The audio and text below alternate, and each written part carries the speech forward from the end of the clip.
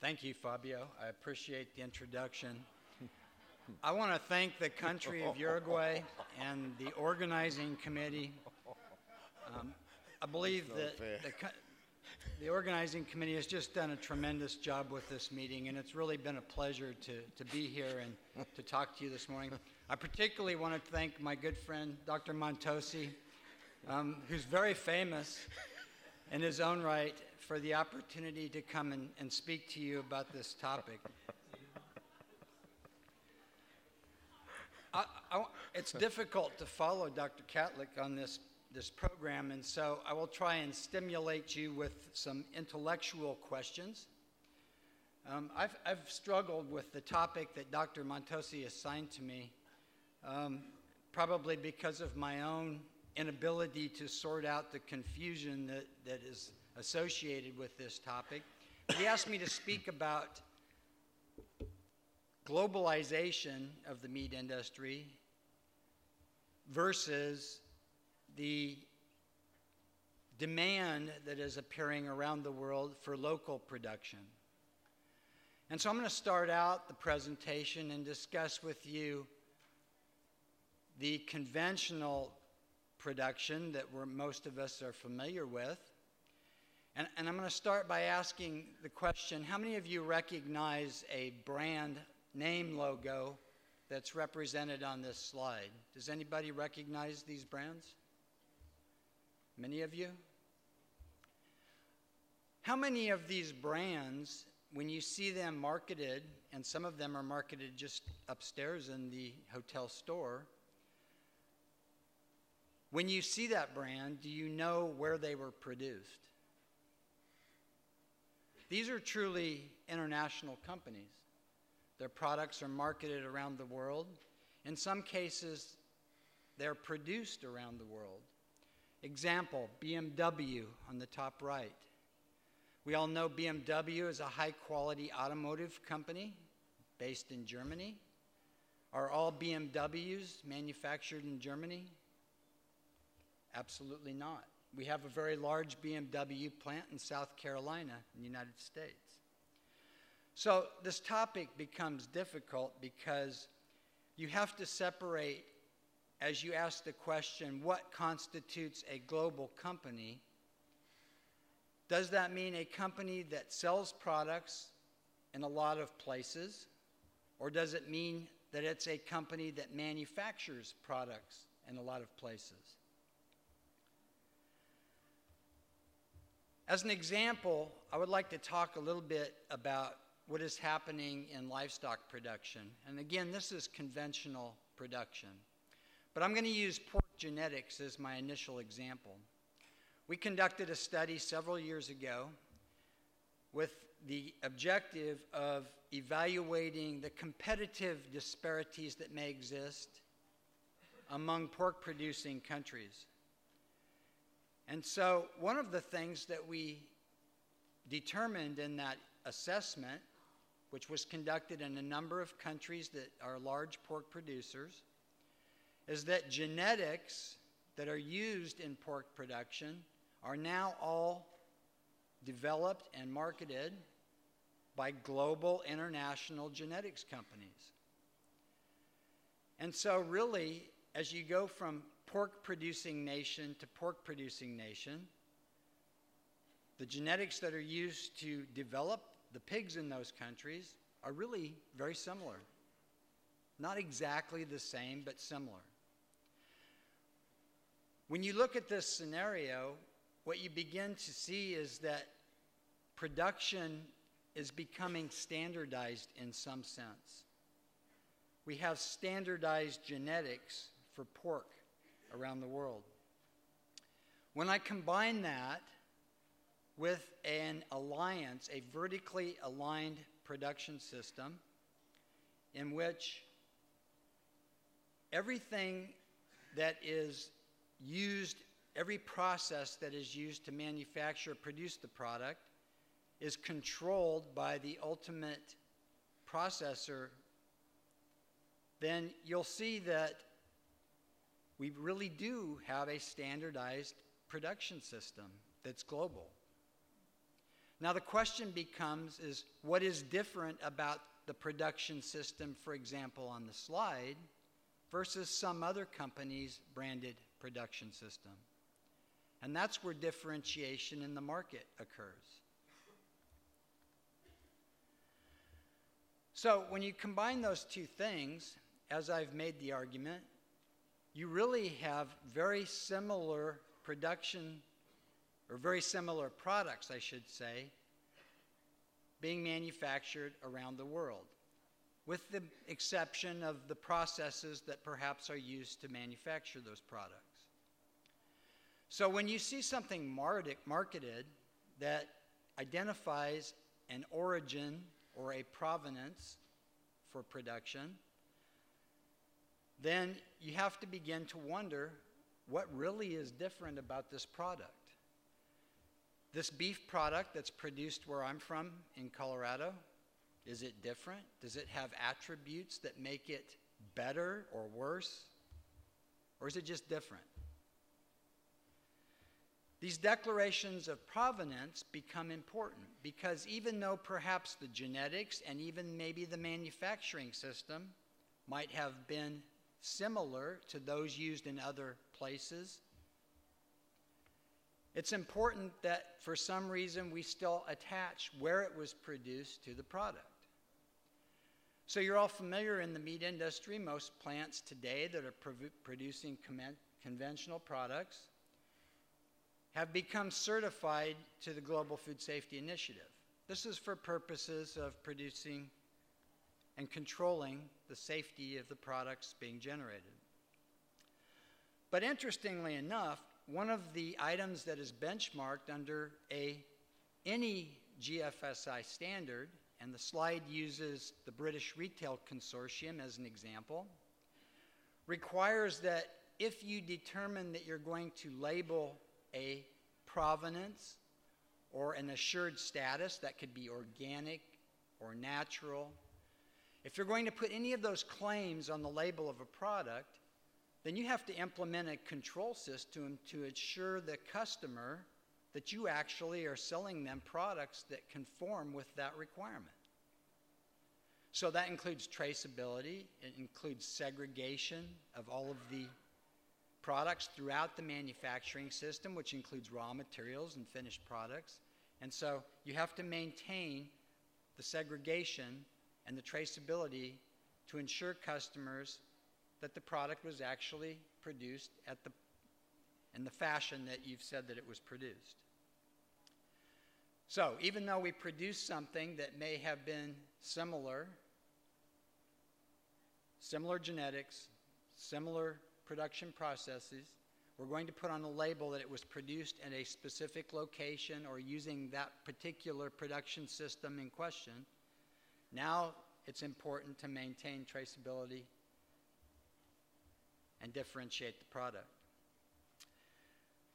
So as I've studied this, obviously I've become confused. One reference that I found that I really like was this publication recently by Sexton.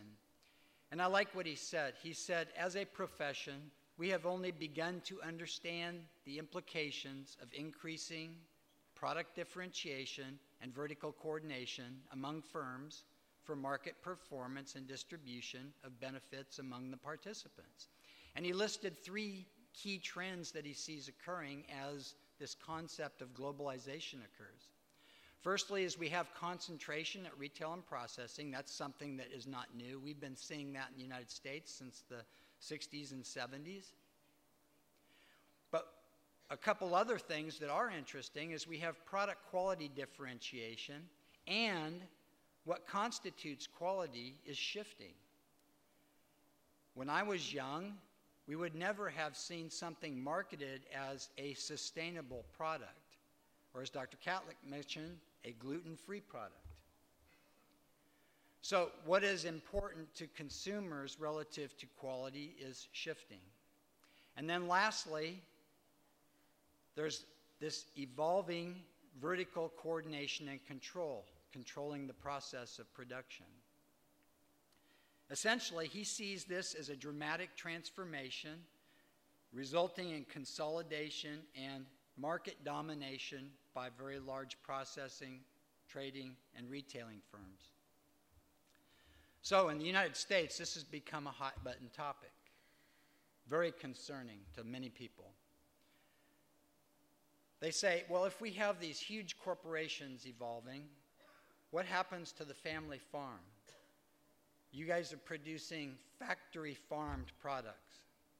That's got to be a bad thing. But in truth, the data in the United States don't support this. If you look at these data, either categorizing family as FAO categorizes a family, or as the USDA categorizes a family, you'll see that anywhere from 60 to as high as 90% of production, generally speaking, occurs by family-owned companies. So this is primary production. This is the farms and ranches that are producing the raw materials that then flow into the packing and processing sector. The other thing that's important and that has been controversial in the U.S. is that, and particularly in the beef cattle industry, is that farming is a way of life. So if I am a rancher in Colorado of the United States, it's important to me to have policies and practices in place that will protect the longevity of that way of living.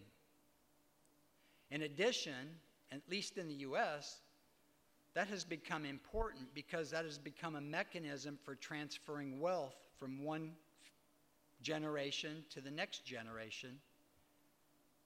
And so this concept of protecting the way of life and our ability to transfer wealth has become very important, and it will be defended exclusively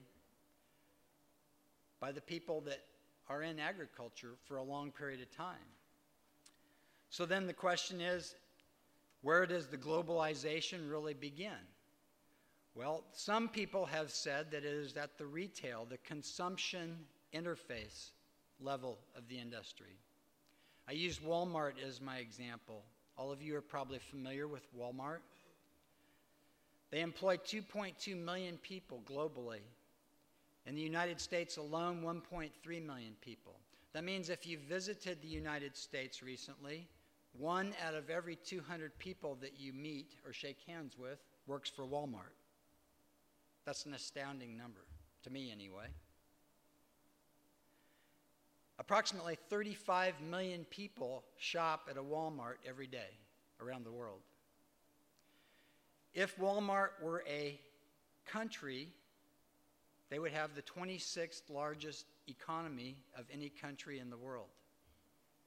They'll generate roughly $470 billion in revenue this year. Folks, that's a big company.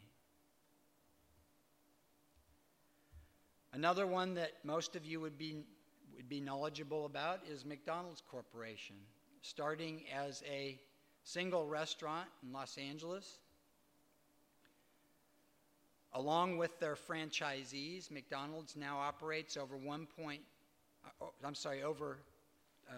35,000 stores around the world, and they employ over 1.9 million people. Over 70 million people shop at a McDonald's every day. That's 3 times as many as shop at Walmart. That's a lot of folks. They operate in 119 countries around the world, and in the United States alone, they have about 25% of the food service market share. That's a big company. So if you contrast that back to the primary production information that I shared, one has to wonder, where is this globalization? Where is the interface between family farming and primary production and globalization actually occurring? The dictionary defines globalization as development of an increasingly integrated global economy. The term was first used in 1951. Probably in truth, and this was information that actually was provided during the review of the paper that I wrote for this presentation, Probably the first global company in the meat industry was Vesti Foods Group. They're probably most famous for operating the Blue Star freight shipping lines. But this was a family company that originated around the end of the 1800s. They developed butcher shops and retail outlets all over the United Kingdom, eventually over 3,000 of them. Because they didn't have the ability to produce all of the products that they sold in the United Kingdom, they began ranching and farming all over South America and in Australia. They opened packing plants and processing plants in Australia and in Argentina. And then they would ship the raw materials back on their ocean liners to the United Kingdom, where they were then merchandised through their 3,000 outlet stores. Huge company, but globalized a long time ago. This concept of globalization, it's important that companies have access for their products. So if the Vesti Foods Group had not been able to export beef products, for example, that they manufactured in Argentina or in Brazil to the United Kingdom because there was some concern about a foreign animal disease or food safety issue, then that access limitation would have reduced their ability to move product through that system. That business model would have been less efficient. So one of the things that has improved our ability for companies to globalize has been increasing access to markets for different products. So part of this globalization issue has to be the ability to have free trade and to trade products and goods among countries. Not everybody is in agreement that that's a good thing. Probably one of the biggest downsides that we've faced in the United States is a fraction of the population that is anti-trade. And so as a consequence, even when the WTO met in Seattle in the 1990s to begin the Doha round of the World Trade Organization Agreement, we experienced a number of riots and huge problems, civil unrest associated with this concept of globalization. So if you're following along with me, you're starting to see some disparity in what perhaps a population wants versus the most efficient way to produce what the population wants. In truth, as globalization and efficiency in production and scales of economy improve, then the cost to the consumer to purchase food products is reduced. So in the United States, and clearly this is also dependent upon income levels, but we spend about 6% of all of our expenditures, all the money we spend, on food products. And then that goes all the way to Pakistan, which expends almost 50% of their expenses just to eat. And you can see that Uruguay and most of the South American countries are somewhere in between. Uruguay, in fact, Dr. Montosi, is about 3 times the percentage that we experience in the United States. So, one of the benefits of globalization and improved efficiencies that result from scale of economies is to reduce the cost to the population of the food product. How much of that consolidation has occurred? Well, I'm going to use the U.S. as an example here. I think this is probably representative of what's happened around the world. But basically, Wayne Purcell was a very famous economist in the United States that's now retired. And he did some studies that showed the beef industry experienced unprecedented structural change during the 1980s. We went from 4 firm concentrations, so that's 4 company concentrations, 51% in 1979 to 79% in 1988, meaning that 4 firms controlled the market share of about 51% of the market in 1979 and 79% in 1988.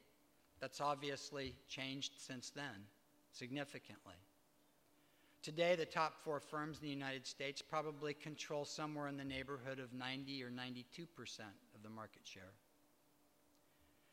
If you look at what has happened, though, in terms of primary production, our cow-calf production system is down a bit, but has maintained relative constancy. It's mainly down now because of drought conditions that we've experienced. The number of feedlots have increased over time. So the main concentration has occurred in the packing sector. These are data that were published from Meat and Poultry magazine, which ranks the top 10 meat and poultry companies every year. And you can see that the list of top 10 companies has changed significantly over the period of time from 1982 to 2014.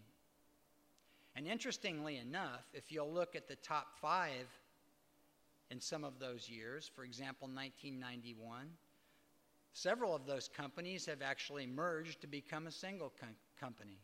For example, IBP Inc. merging with Tyson Foods to become Tyson Foods.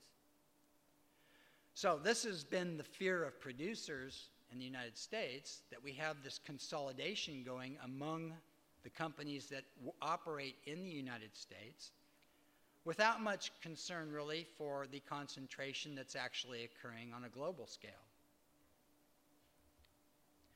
But if you look today, there's actually a large number, I've listed here I think about 18 companies, that are truly global in terms of where they produce products and where they sell products.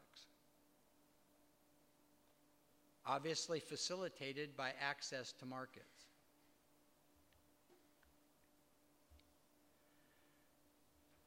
Even as I was preparing this talk, there's acquisitions occurring. The company WH Group that purchased Smithfield Foods in the United States, which was the largest pork producer in the world already, just recently bought 2 more companies in Australia. JBS, who I'll talk about more in a second, just purchased in the last 3 weeks 3 plants from Tyson and 2 companies in Brazil. So this hasn't slowed down. JBS is a good example, and I use them only as a single example because I work with them closely from time to time. But they started out as a single small company that didn't even own a slaughtering facility initially in the 1950s. If you look through what has happened, particularly in 2008 when they purchased Australian Tasman Group, Australian Meat Holdings, Smithfield Foods Cattle Division, 5 Rivers Cattle Feeding, and the Swift Group in the United States, they've become all of a sudden big. They're Walmart-sized big now.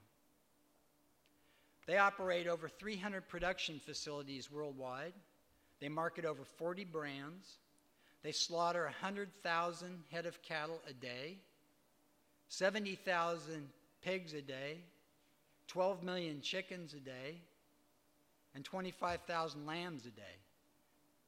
I guess they'll be working on increasing their lamb slaughter volume. And they just recently, as I mentioned, bought more plants. So today, they're the largest protein producer in the world. And they'll do about $50 to $60 billion worth of business this year. So the question becomes, this appears to be the trend for how conventional production is occurring. It reduces costs, therefore making product move in greater volumes to a greater number of consumers. The question becomes, is this what consumers actually prefer on a mine run basis?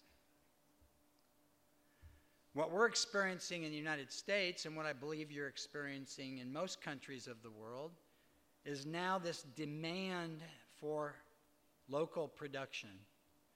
Consumers feel good about products that they know were produced, in their mind, locally.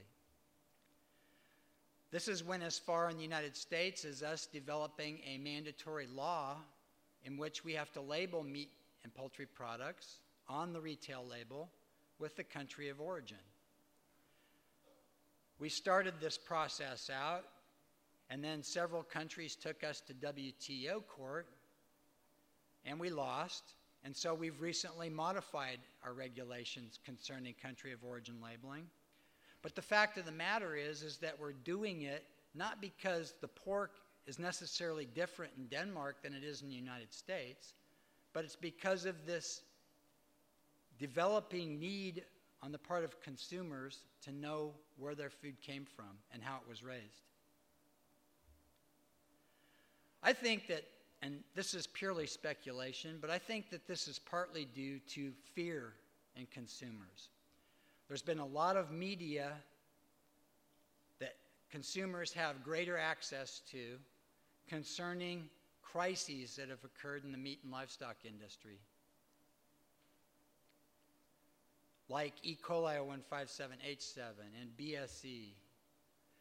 And then when you combine that, at least in the United States, with other things that consumers feel they were lied to about, like tobacco, asbestos, and other things that cause you to die, then they don't have a very good feeling about having confidence in what they're purchasing.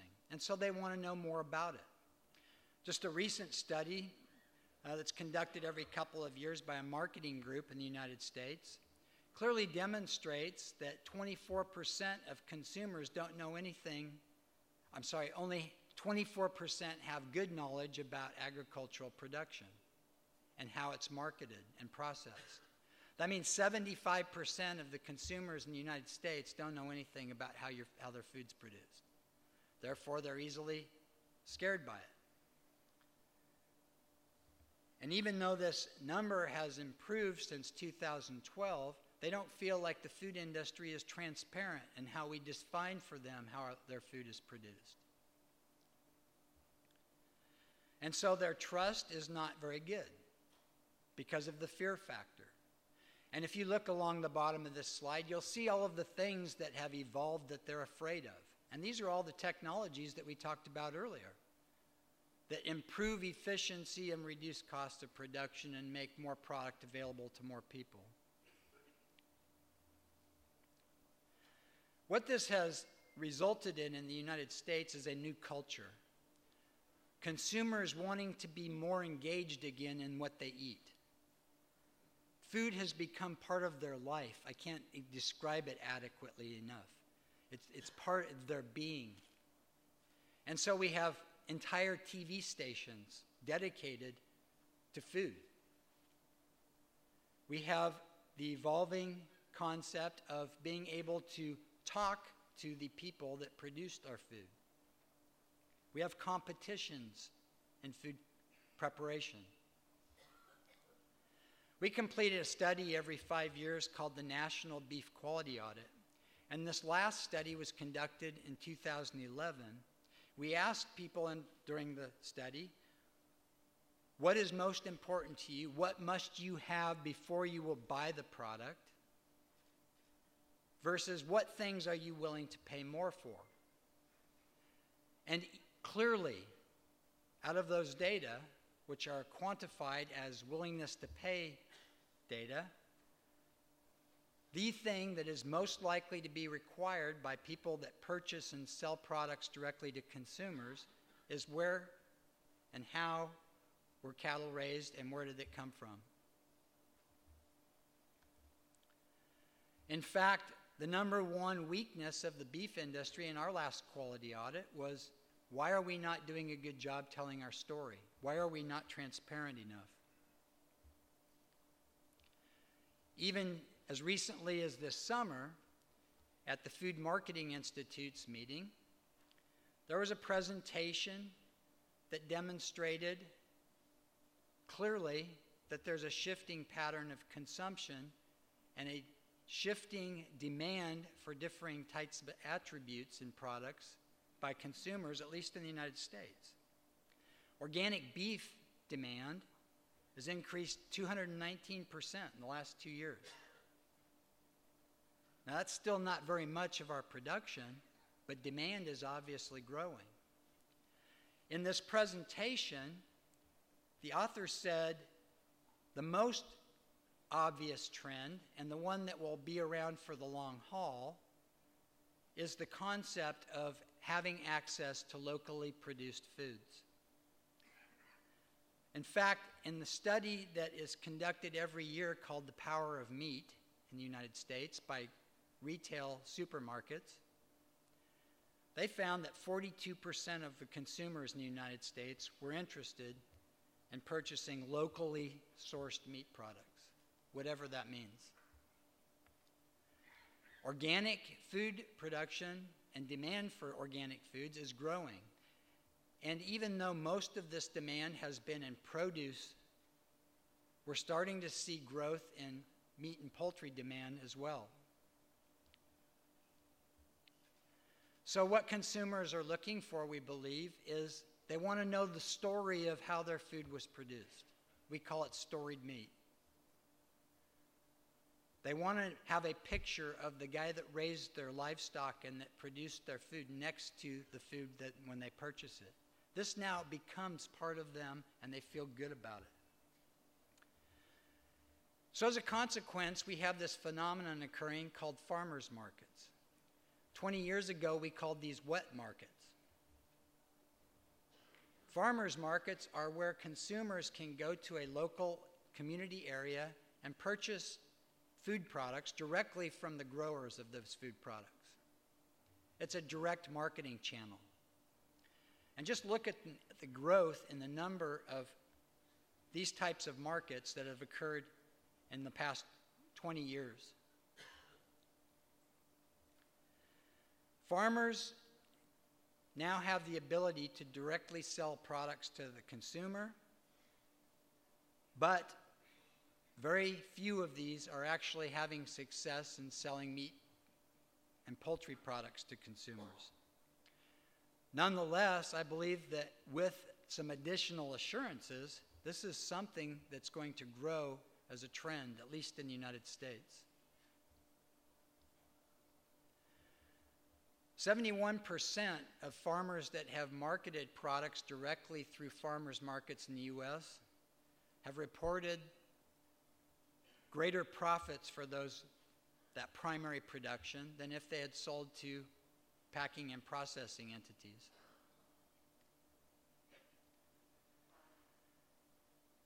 These farmers markets are the keystones for building a food system that is locally based. It's a concept, it's a philosophical, value-based thing. It encourages diversity of production, it encourages differences in manufacturing characteristics and procedures, and it leads to interaction among the producers and the consumers. This has become so popular that even now we have mobile farmers markets. This is one that was recently reported on. They put a farmer's market on a truck and they send it to downtown Chicago to sell products.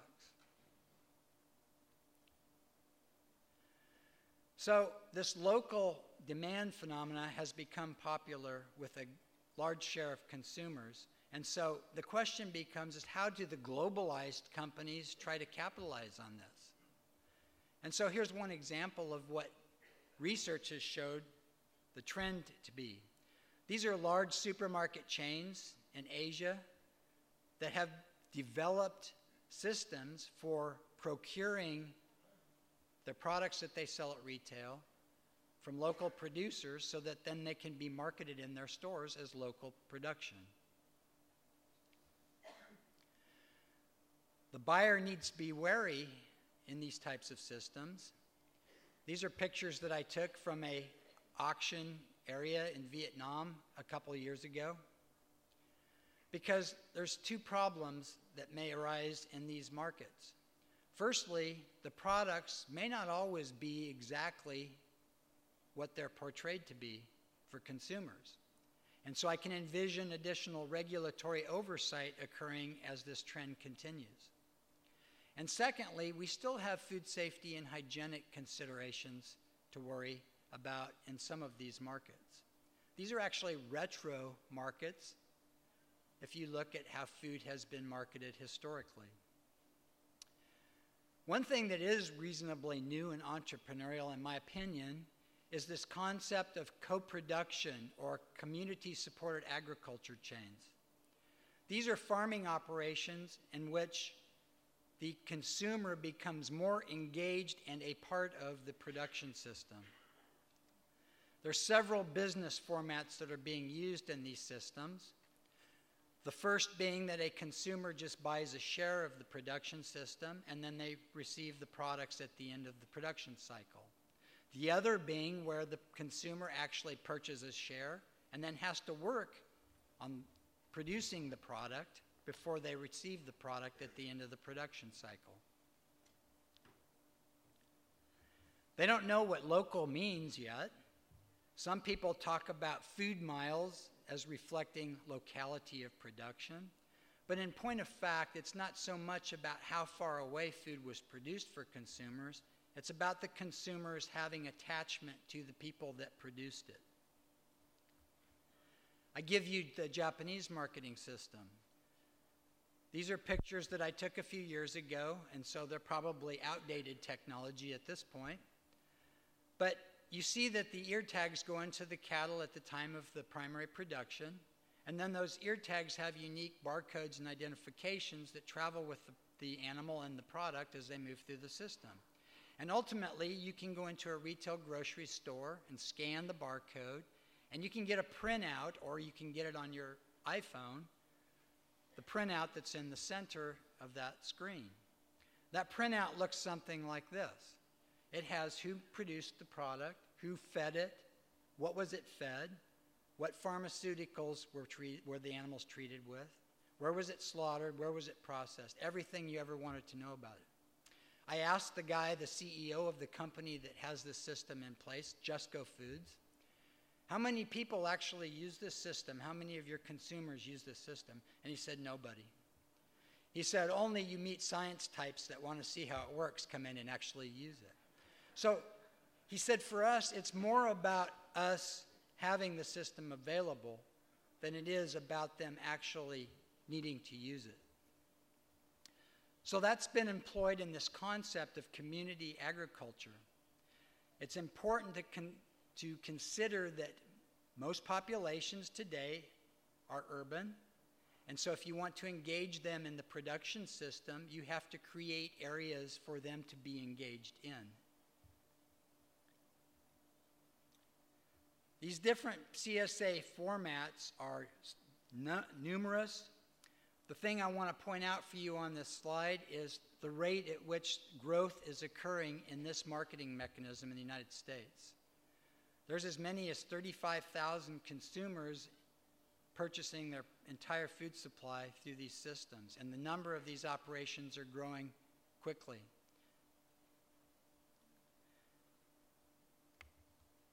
It's been a pleasure to talk with you this morning. I probably have confused you as much as I have confused myself, but I really appreciate, Dr. Montosi, the opportunity to be here, and happy to answer some questions and give you my opinions on this topic if you choose. Thank you.